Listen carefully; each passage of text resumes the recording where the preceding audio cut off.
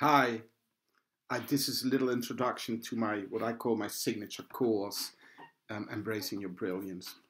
And as you can see on this page, there's 8 stages to it, and I think I'm very qualified to walk with you on that path, to teach you the 8 stages, and I'm very committed to do that because I've been on that journey myself. From a young chef who wanted to prove himself, who thought that when you're good at something, you have friends and you will be popular.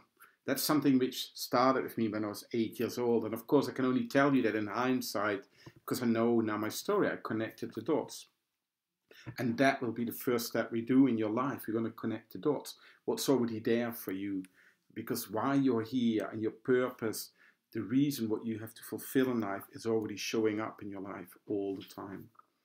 And just like in The Alchemist, the beautiful book by Paulo Coelho, it's all within us. It's already there. And the young shepherd goes all that journey all over the world to find a treasure, to find his gold. And when he comes back to the place where he sat for many days and hours herding the sheep, he realized it was all within him.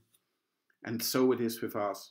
And of course, this is often difficult when we're on our own journey. We don't see our own true gold. We don't see our own brilliance. So it's always good to have somebody walking with you. And then after connecting the dots, we will go to the next step, which is establishing your foundation. What is it? What's already there? What are you doing? And where would you like to go to? And how can we build that foundation, that base from where you're going to do it all from?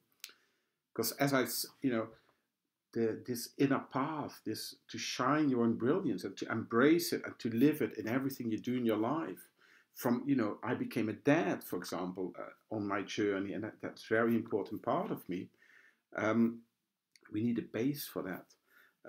So we establish what would you have in your life, what would you like to keep, where would you like to go to, and what maybe do we have to get rid of, what do we have to let go. That could be limited beliefs, fears, sometimes concrete patterns we have in our lives, our hopes, our disappointments, because all of them made us who we are. And in each and every one is a gift to grow further. So that's step 3, which we look at those. And in the 8 steps I use for this program, where we go through, and every step when we're ready, we will go to the next one. It's inner alchemy, because alchemy is becoming the beautiful soul who you truly are, how each and every one is born. And I discovered that cooking is alchemy, changing one substance through another, through a process of heating it up, of dissolving it, of getting the pure essence out of it. It's the same for ourselves. And in alchemy, there is basically 7 steps to it.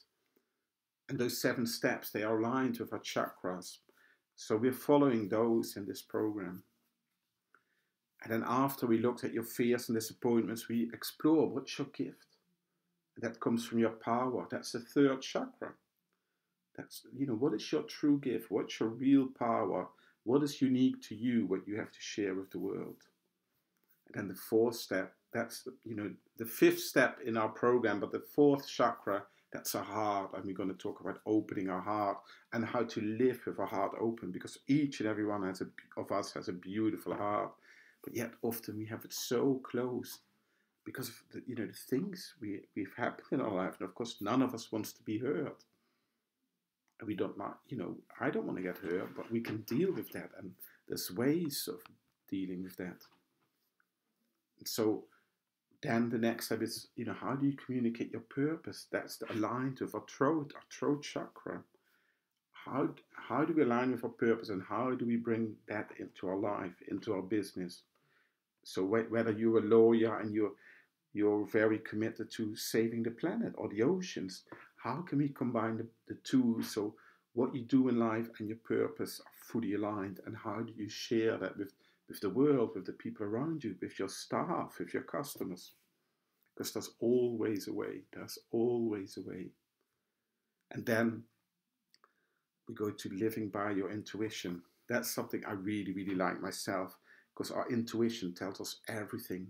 And we can only live that intuition when we have our heart open enough to feel it, to see it, and to believe it, and live by our heart, by intuition, rather than what the mind tells us. And of course, we all have our mind, and we need our mind.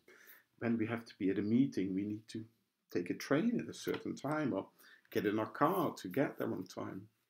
But intuition tells us everything else, things we can't know normally.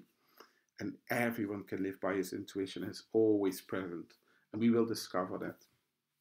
And then the next step, after a while, when we get there, that's about bringing in consciousness. Consciousness is the wisdom of the universe. And we can tap into that. And that's really the stage where true magic happens. And that magic, wonders we have all in us. And we can create them at every time.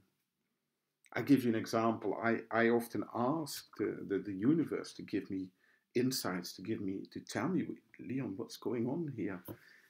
And I always get the answer. And that's a stage I like you to go to as well, where we create more happiness, prosperity, and true inner power in our lives.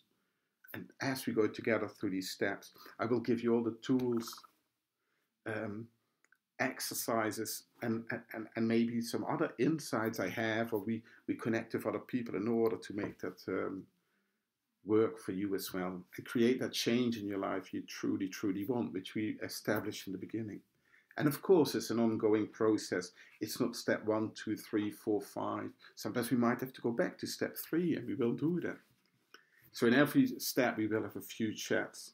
And then in between, you can have unlimited email and WhatsApp support with me. Because I'm really committed to make this happen and to create that change for you.